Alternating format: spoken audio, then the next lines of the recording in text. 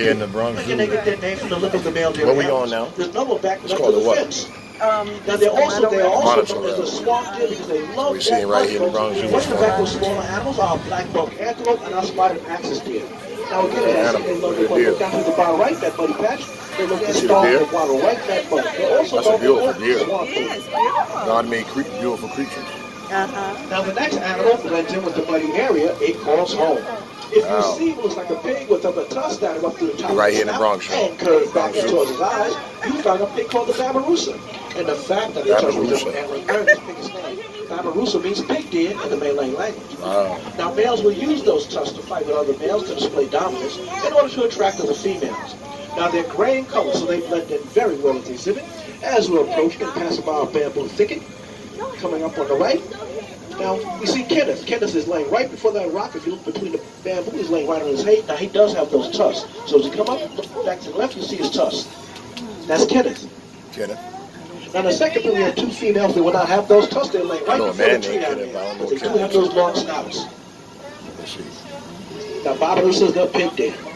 Now, again, I'm going to ask everyone to please remain seated because we're about to see the world's largest land mammal. And, of course, we're talking about our Asian elephant. Oh, I can say elephant, y'all. She was closer, but she's far to the right. That's Patty, our Asian elephant. Oh, there she is. Now that large tree that you see by the Chippewa pool, that's an elephant-sized back scratcher. Now African and Asian elephants are iconic animals worldwide, but they're struggling in the wild. And the first thing that you notice about this lovely lady, even from this distance, is her size. Asian elephants can weigh more than 10,000 pounds. So there's a lot of vegetation. On top of that, Patty eats about 200 pounds of hay a day, and she drinks about 60 gallons of water, folks. That is per day. Now, which they elephant here, so you can see her trunk, because only Asian elephants have this adaptation.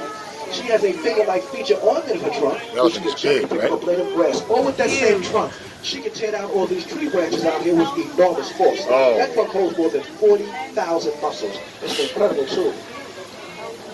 Now, folks, Patty's over 50 years old. She's over 50.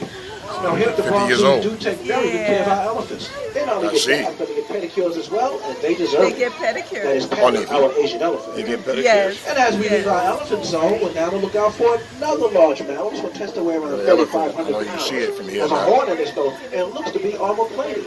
But nothing can be further from the truth when you're talking about a rhinoceros skin.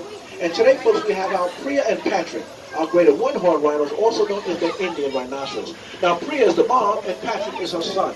Wow. I'm going to scoot around, because I know that they're on the other side. As we do, I'm going to give you some facts. Now, all rhinos are highly endangered. There's about 30